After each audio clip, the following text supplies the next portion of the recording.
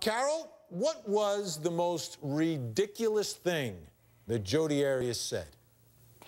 She said a lot of ridiculous untruths, but there was one thing she said that made my mouth drop open, and that was when she made a comment, something to the effect of, "not sex like Bill Clinton." And my mouth just dropped open that she would say something like that on the stand. And I don't remember the whole context of it, but that was very memorable for me. Well, to me,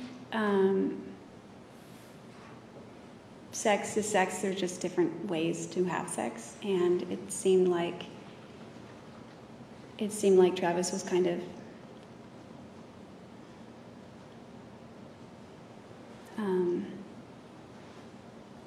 I don't know how to put it, but it just seemed like he sort of had like the Bill Clinton version, whereas over here it seemed like, you know, oral and anal sex were also sex to me, but not for him. I did not have sexual relations with that woman, Miss Lewinsky. I never told anybody to lie, not a single time, never.